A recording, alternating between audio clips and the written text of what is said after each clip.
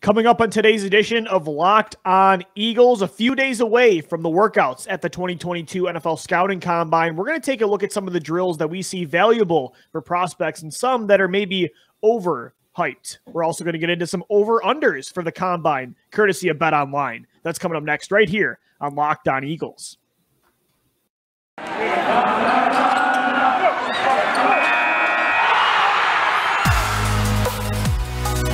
Locked On Eagles, your daily Philadelphia Eagles podcast. Part of the Locked On Podcast Network, your team every day.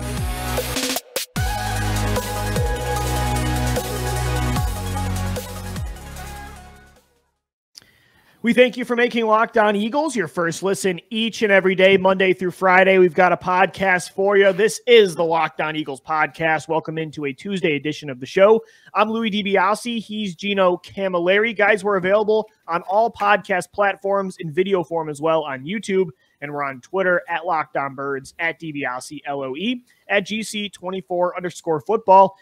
Gino, we've had the Senior Bowl, we've had the East-West Shrine game, the CGS All-Star game, the HBCU Bowl game. The NFL Scouting Combine is this week. Drills begin on Thursday, starting with the quarterbacks and skill position players. But we also have Howie Roseman meeting with the media tomorrow. A lot of interesting stuff today. Chris Ballard and Frank Reich talking about Carson Wentz, Doug Peterson meeting with the media. So things are getting going down in Indianapolis, and the draft season continues to roll on. That's the funny part is we haven't even really started diving into our free agency previews, and yet we've had multiple major draft events. The draft really takes over the entire offseason, even before free agency. It really does dictate the flow of it. It absolutely does. And I always had a problem with when the draft comes after free agency because it's almost a redundancy at a position. Say you find a guy who's ranked as a second rounder on your board and everybody's a third rounder, right? And he happens to be at a position that you just signed in free agency. I thought about this too, actually, the other day. It's crazy you mentioned this. The NBA is set up the opposite, right? I mean, it almost makes you overpay at free agency because you don't know if a guy's going to be available in the draft. Right. It's almost like an insurance, right? Because you want to go in there, have the guy just in case things don't work out for you. Yeah. And I think you and I are always under the presumption and under, I would say, the philosophy that free agency is to help fill holes. And then the draft is to help your team get better in the long run. Yeah. Because we don't want to be in a Danny Watkins situation. We don't want to be in a Marcus Smith situation. We don't want to be in a Jalen Reagor situation. You want to be in a Devontae Smith situation, right? You want to be where you can draft the best player available for your team at any given time. And free agency kind of almost is a redundancy to an extent. But I don't think the Eagles are going to go out and spend all this money like other teams that have, I would say, $80 million in cap space. I believe the Eagles are going to hit it like they did in 2015 when they signed Rodney McLeod, they signed Brandon Brooks, got two bookend pieces, and really got what they needed. And I think safety is in the cards this go around as well, Lou, both in free agency. And, man, there's going to be a ton of guys in the defensive secondary that test out of this world. And you know what's interesting about this conversation too about free agency being before the draft is you're right, and you don't want to force needs in the draft, but it's also interesting. People talk always about just take best player available in the draft, but sometimes it's okay, but do you also want to force a need in free agency and feel like we have to take a corner? And so we're going to throw a giant contract at this guy. It's interesting, that balance that you have to find, not forcing it in free agency either. And so, it is interesting. I would prefer if the draft was before free agency for that reason, because I would rather spend draft capital and really bet on the long term for a need than the, short term of a contract, unless it's you mentioned safety, a big deal for somebody like Marcus Williams. But it is interesting. The NFL is structured differently. I think they do it because, the NBA has it differently, in the NHL as well. But the NFL, I think it's mostly because the veterans, it's about the players, it's about the veteran players. If it did go this way and the Eagles got their corner in the first round, they got Ahmad Gardner to fall to 16 or 19, right? The contracts might not go as well for a second tier corner, right? So I think the NFLPA is a big part of that structure. Absolutely so. And I think that's a main reason anything in the Yeah. NFL or any sporting league, for example, does take place. Because the NBA draft, it's 2 rounds. That's it. The NFL, there's 250 some odd players taking, plus all the undrafted free agents. You're right. It would do a disservice to those veteran players.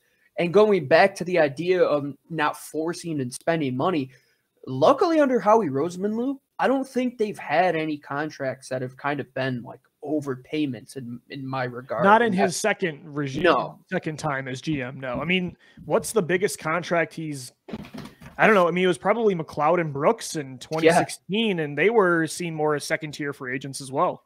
It would probably be Alshon Jeffrey's second contract after he came to Philadelphia. Of course, removing the Wentz deal. I mean, because that's different. Absolutely. So for Howie Roseman and good teams, they have that limit. They put a cap on their cap, right? They know where their ceiling is and where they're willing to go. And good teams takes discipline, man, before the draft. It's tougher. Yeah, you look at a team like the Giants, right? Go out, spend all this money on Kenny Galladay, and he kind of lays an egg. So now you're stuck. Does he get better? Do you have a guy that now has a contract that you're saying, okay, I don't believe that we should have paid him that. And now you're seeing in free agency, which is just a couple weeks away, Lou, like 2 weeks from today, we're going to start to find out a ton of moves.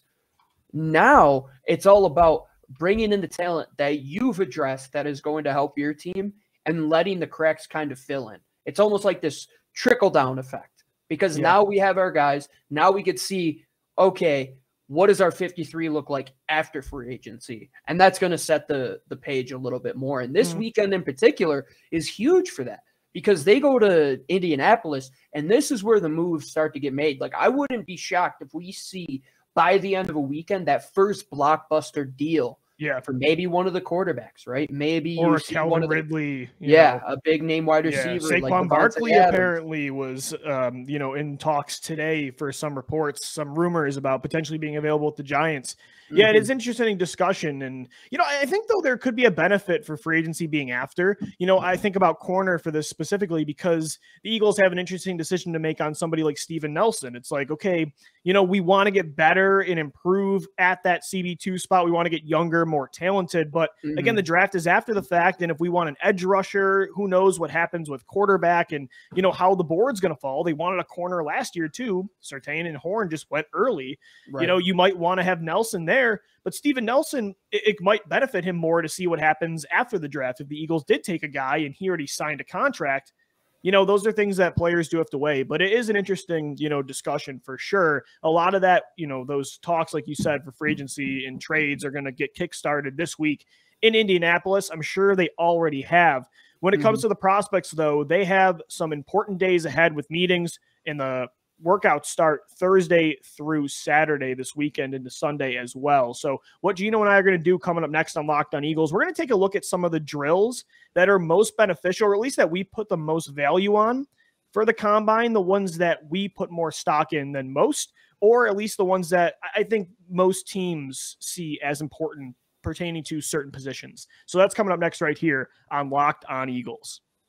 And when we cover that, we will be getting into some of the props that will go along with the NFL Scouting Combine. And there's only one place where you can get more props, make your own, and do exactly what you want to put some money in your pocket. And that is at the official sportsbook of the Locked On Podcast Network, BetOnline.net. You know by now that football might be over, but we got props all off season long. You got draft props, combine props. Where will Aaron Rodgers end up? Who will be the next quarterback in Tampa? You can bet all of that on the fastest and easiest interface of any betting site that there is. You can bet props, you can bet futures, you can bet soccer, you can bet hockey, football. Once it comes back, basketball is still going right now. College hoops is about to get into March Madness. Make sure you go to betonline.net. Go there, find the bets that are going to win you some money. Make sure you bet responsibly while you're doing it. Get your phone out, go on your mobile device, go on your laptop, anything that has internet, just go to betonline.net. BetOnline, where the game starts. All right, Eagles fans, welcome back into this Tuesday edition of your daily Philadelphia Eagles podcast, Locked on Eagles. We thank you for making Locked on Eagles your first listen each and every day. I'm Louis DiBiase. He's Gino Camilleri. We're continuing to preview this week's NFL Scouting Combine down in Indianapolis. Howie Roseman talks to the media tomorrow at, I believe it's 1:15, or Nick Sirianni and Howie Roseman both talk 1:15. 1:30. We'll have a lot of takeaways from those discussions on tomorrow night's show. Gino, when it comes to the workouts that begin on Thursday, starting with quarterbacks and skill position players, not just them, but defensive prospects as well, corners, defensive back, safeties, linebackers, defensive linemen. When it comes to the drills, we talked last Tuesday about, the importance of the combine, how to use it responsibly, what not to put too much stock in, what to take away from it in a positive and negative light. When it comes to now, we didn't really talk about drills. You touched on it a little bit, but when it comes to the drills that you put more importance on than others, that you're going to be paying more attention to, what are some of the first ones that come to your mind? Honestly, I know people love the testing portion of it, right? Mm-hmm. But I love watching the individual drills, especially for guys like the linebackers, the defensive backs. Yeah. That drill, to see how much ground safeties can cover, where they're flipping their hips multiple times and then they're going to go out, they're going to stretch as far as they can across the field and try and go up and get the interception. That's what teams look at. The combine numbers are great, right? You might shave a quarter of a second off your 40, you look better now, maybe you fail and you do better at your pro day. But one thing that you can show is how well you move in drills. And it's an athletic league now. Mm-hmm. You're going to see the defensive line drills, for example, right? And you're going to see how these guys move left to right. They want to see how you can move laterally, how quick you can get out of your stance. What these guys are looking for, are these players stiff? Do they have any weird movement in their gait when they're moving left to right? And that's really what I find important from this whole weekend. The stuff that you can't measure, the stuff that is a qualitative aspect to the game. You can't really measure it outside of the advanced stats that they give you in the Amazon Web Service, which of course tracks GPS, miles per hour, and so on and so forth. But you got to see with your eyes, how well do these guys track the ball? For example, wide receivers, when you're doing the drills where they're running go routes and you're seeing how they can catch it over their shoulder. I think the gauntlet drill might be the single most important drill of the combine.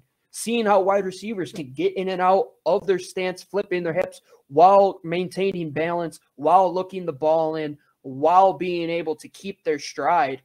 Those are the things that apply to the real world and apply to the NFL when things are on the field. Because the 40 is great, right? But a guy might run better in pads than he does in the 40. Yeah. Jerry Rice, 4.6 he ran. I don't think he runs a 4.6 on the field. Yeah, some players have game speed for sure. What I like about the 40 time is, for me, sometimes it can, when a player runs slower, again, that's what we talked about last Tuesday. If they run slow, don't define it, okay, he's a slow player, go back to the tape, because, that game speed, like you said, is different than 40 time speed. There's so much that comes into it when it comes to, stance, and you just might have been tighter that day, or who knows, it's a lot different, the preparation for the combine, than an actual game, so you don't want to put too much stock into it. But what you can use the 40 time for that I really like is, somebody like Jahan Dotson. It's going to be really interesting to see him potentially surprise people and run faster than people think. Everybody's so focused on how good his hands are in his route running, rightfully so, but he's probably going to run in the 4.3s, and that's going to only help his stocker. It's good to see okay, Treylon Burks, Drake London, we know they have the size and they can high point the football, but if they run in the early 4.4s into maybe the 4.3s with Burks, especially over London, that can help their stock for sure. So again, it always just raises more questions. It should help surprise you and then bring you back to the tape and see if it translates. So there is value, but I totally get what you're saying. There's some drills that apply more for actual football, whereas some of them are more just about physical gifts and traits, the vertical as well. But, I like the vertical too for cornerbacks and receivers, because high pointing the football, being able to go up and get the football, that is important. And so when you're a team that does believe in, betting on upside, those drills still are, important for sure. Again, they're not things to put stock into like the Bengals did with John Ross, which is always the comparison or the analogy or, the example that we'd use, but you just got to use it responsibly. Absolutely. For every position, really. I mean, yeah, is it cool to see a guy broad jump 144 inches? Like Byron Jones, I remember. I mean, I witnessed a free agent at CGS jump 143 inches, and it was just a surreal athletic feat. But then does that guy transfer it over to the football field? I say the 3-cone, the lateral shuffle, the 20-yard shuffle, stuff like that can apply, where you're moving left and right. How quickly can you get out of a 3-point stance to get across the line? How well can you bend? How well can you corner? How well can you get back up and not get off balance in those drills? And I would say the quarterbacks testing, take that and throw it out completely.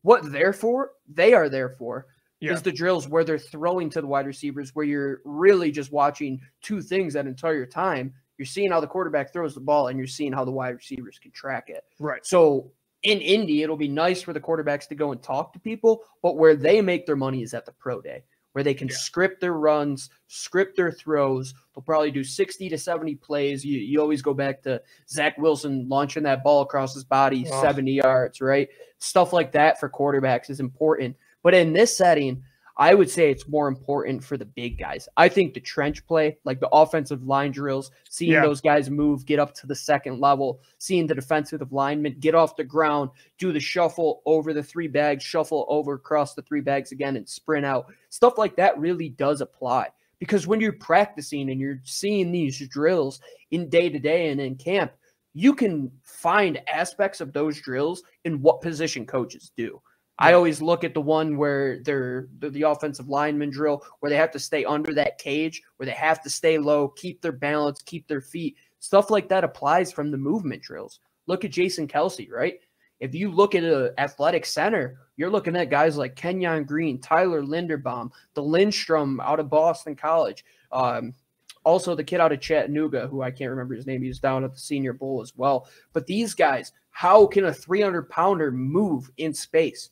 Because at the trench play now, it's not about how big and bad you are. It's about how big, bad, and athletic you are. You have to have that third piece of it, and that's really where you could find the ballers in this athletic portion. I think too, like for linebackers, I really like the change of direction drill where they're laying down, on their back and they have to spring up. And then you see, the coach change the direction of the football, seeing how quickly they can flip their hips inside and out, get left to right, then back up, then go downhill. Because as a linebacker, you're going to have to do that with play action, misdirection. When you're covering pretty much 3 levels of the football field, like a lot of the time they're asked to, especially guys that play on all 3 downs. Like that's extremely important. So you want to see, just again, it's about physical traits, just how naturally they can move when they're in just, shorts. Again, there's some guys that test out way better on the field, and that's something that you got to look into. There's other guys that, don't do it as well in pads. So again, it's not something that you put everything into, but Gino, as we mentioned on Tuesday's show, it's just the more information, the better. And then you just have to responsibly use that information. So coming up next, we're going to get into some over-unders, our official sports book of Locked On. The BetOnline over-unders are out for the combine when it comes to the 40-yard drill, the fastest 20-yard shuttle, the vertical jump. We got some player props for you we're going to get into. That's coming up next right here on Locked On Eagles. But guys, first, another shout out to one of our sponsors. It's rockauto.com. With the ever-increasing numbers of makes and models, it's now impossible for your local chain auto parts store to stock all the parts you need. Why endure often pointless or seemingly intimidating questioning? Wait while the person behind the counter orders the parts on their computer, choosing the only brand their warehouse happens to carry, when you have computers with access to rockauto.com at home and in your pocket. Save time and money when using Rock Auto. Why choose to spend 30, 50, even 100% more for the same parts from a chain store or a car dealership? Rock Auto, their prices are reliably low for every customer. They're a family business. They've been serving do-it-yourselfers for over 20 years now, and they have everything you could need to brake parts, tail lamps, motor oil, and even new carpet. Go explore their easy-to-use website today to find the solution to your auto part needs. Go to rockauto.com right now and see all the parts available for your car or truck. Make sure you write down Locked On in their How Did You Hear About Us box so they know that we sent you. Amazing selection, reliably low prices, all the parts your car will ever need at rockauto.com. All right, Eagles fans, welcome back into this Tuesday edition of Locked On Eagles. And thank you so much for making Locked On Eagles your first listen each and every day. Make sure you're following Locked On NFL as well. Locked On experts covering the biggest stories across the NFL every Monday through Friday in less than 30 minutes. It's free and available wherever you get your podcasts. All right, Gino, let's dive into some over-unders courtesy of our official sportsbook, BetOnline. Again, football, it is over for the regular season and the playoffs, but you can bet on the combine and free agency and the draft coming up. Let's take a look at some of the things you can bet on at the combine. And one of them, and it's the most popular drill for fans, and I think the media as well, it's the 40 time. Gino, right now, the over-under for the fastest time is placed at 4.29. What are you thinking with that one based on the prospects that are going to be participating? Do you like that line? Would you take the over or under there? That's tough, man. I mean, what did Henry Ruggs run? He was a 4.27, if I'm not mistaken. I think John Ross was that 4.22. Chris Johnson was the 4.24. I mean, that's a generational number right there, right? Like, guys say that they time in and quote-unquote handheld time or laser time, whatever you want to say. It's all propaganda prior to Indianapolis, so we will see. I think somebody can run a sub 4.3, like a guy like Tariq Woolen. If he could get up to 22.5 miles an hour in stride, I think he could eclipse it, man. Like, I really think there could be a 4.28. You got guys like Kelvin Austin, right? You got, I mean, the big wide receivers in the draft, a guy like Jameson Williams or any of the top guys, Garrett Wilson. Those guys are speed demons, man. Christian Watson could come out there and blow the doors off it. You got the defensive backs.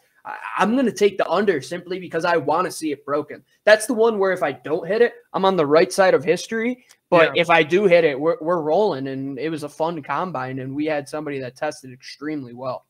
Yeah, it's interesting.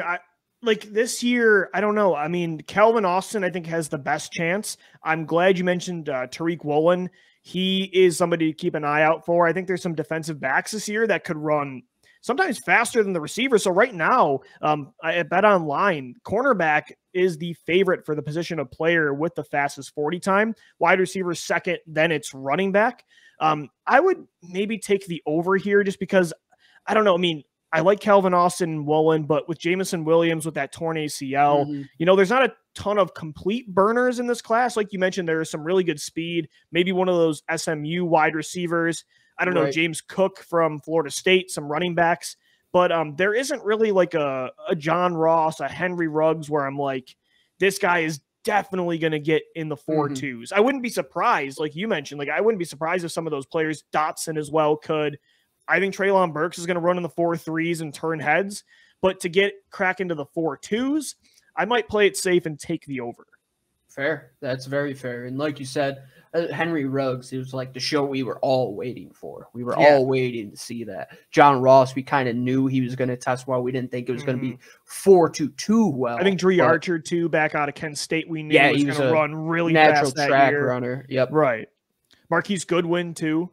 So yeah, I mean, you got to be a world-class track athlete to run that fast. So we'll see. We'll see if any of these guys' track times from tracking football in high school can transfer over to there. And they got some guys that had that perfect athletic score. So we might see one. I would like to see it, but it could be a 4.3 and miss it by a 0.1 of a second. What do you think about the 20-yard shuttle here? The over-under is at 3.88. 3.88? Yeah. Whoo. That's pretty quick. Fast. The record's 3.81. 3.81. Yeah. Man, I mean, who would you expect to run this well? Like one of the smaller cornerbacks. I was going to say, those are the guys that are really good with short explosiveness, change of direction. I mean, I like Kelvin Austin maybe better there than the 40, but that's fast, man. That's real fast. I mean, 4 is good. 4 seconds is solid.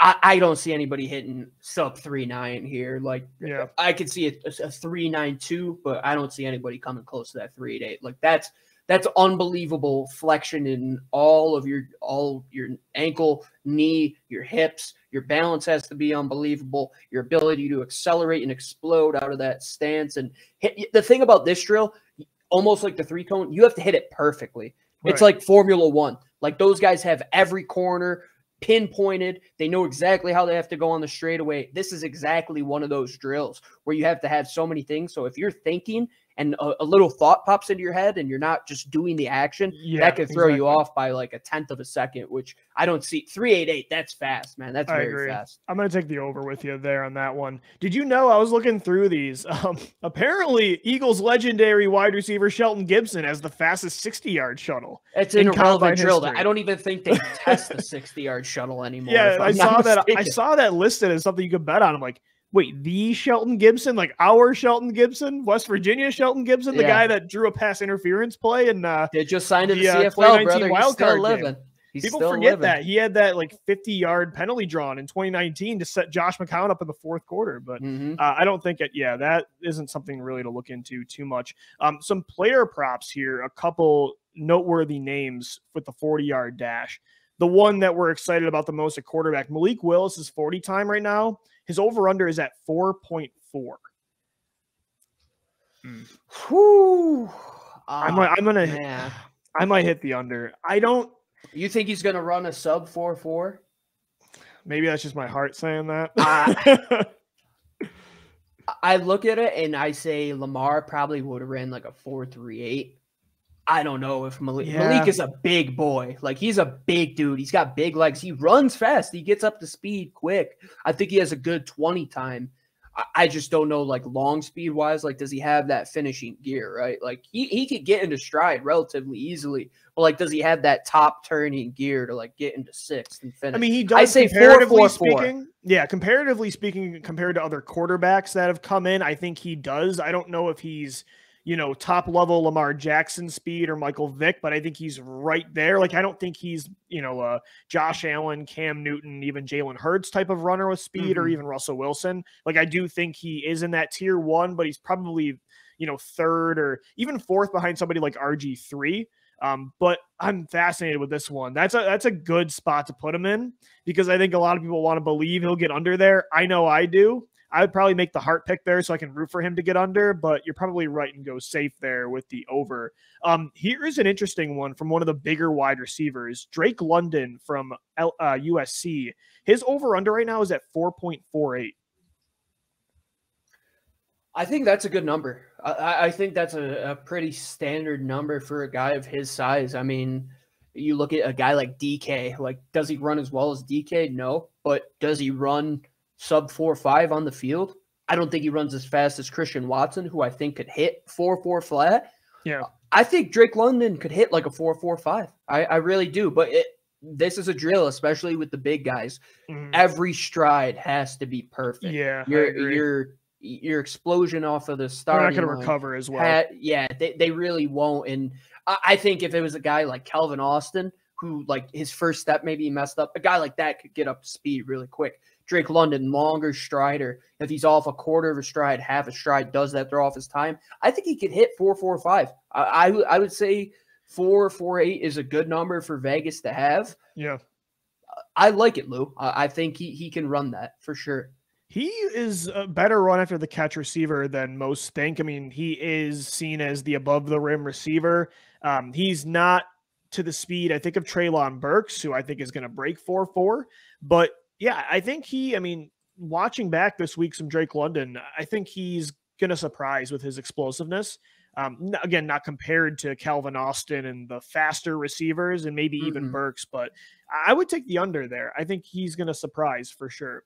So you guys can bet on the combine at BetOnline. I mean, it's going to be a fun week. Again, be careful and proceed with caution with how much stock you put into it, but there are a lot of positives to take away. There is a lot of information you're going to get, and certainly is a useful resource. And again, it's entertainment now too, Gino. I mean, the combine is becoming more of a TV spectacle than anything with primetime workouts now. I mean, normally growing up, it's always been in the morning. So, Thursday, Friday, and this weekend, you're going to have primetime NFL Combine coverage. And we have you covered on all of our takeaways from the Combine on Locked On Eagles, Monday through Friday. Make sure you subscribe to the podcast. We got a show for you every day. We're available on YouTube as well. And we're on Twitter at Locked On Birds, at GC24_football.